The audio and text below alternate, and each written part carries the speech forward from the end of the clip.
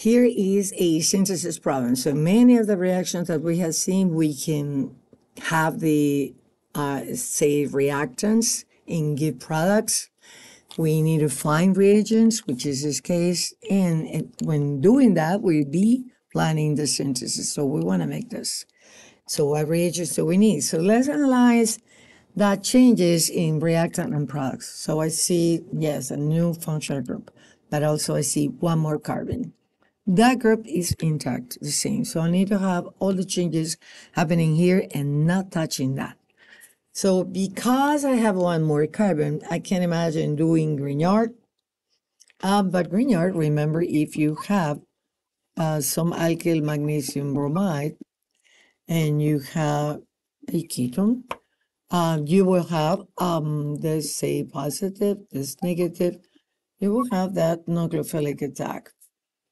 But I cannot use Grignard, make a Grignard here, so do magnesium, because that could attack another molecule of the same, can do that. So to prevent that from happening, I need to protect this functional group. So the first step that I'm going to do is protect that, and then figure out how I'm going to introduce that. So step one, I'm going to add ethylene glycol, and this is acidic conditions. What I'm doing here is forming a cyclic acetal. So that is this one. And we know that the acetals are stable under basic condition. This will hydrolyze back to the carbonyl under acidic conditions, but reactions done under basic conditions will keep that the same. So now that I have protected that, I see, okay, I need to add one more carbon. So I can do add magnesium here and use dry diethyl ether, for example, and make the Grignard reagent, this. So again, all of that I can do because I'm not working under acidic condition.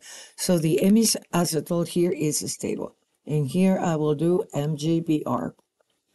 We know that changes the polarity of the bonds. So that will be, we can say this is positive and this is negative. But what would be the molecule that I need to use to attack with the Grignard if I need to add one carbon? So that molecule is carbon dioxide. Let me do the negative charge better here because it doesn't look so good. So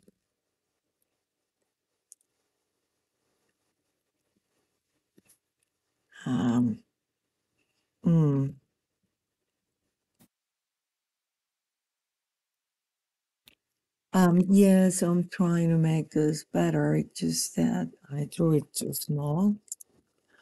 So now I know that I need to put one more carbon. So again, I can use carbon dioxide. Say dry ice. Carbon dioxide, CO2. That's the structure.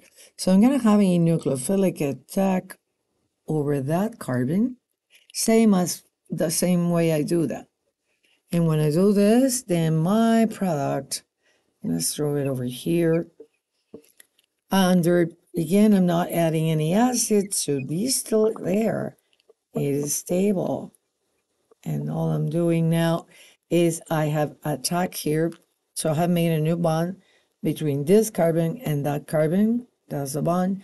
And here I will have O negative here and carbon.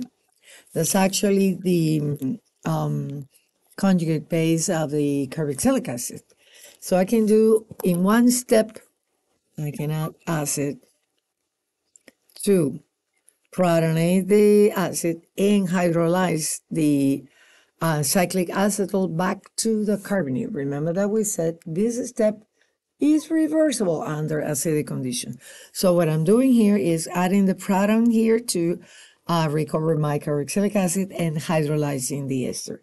So in here I have the product that I wanted to make.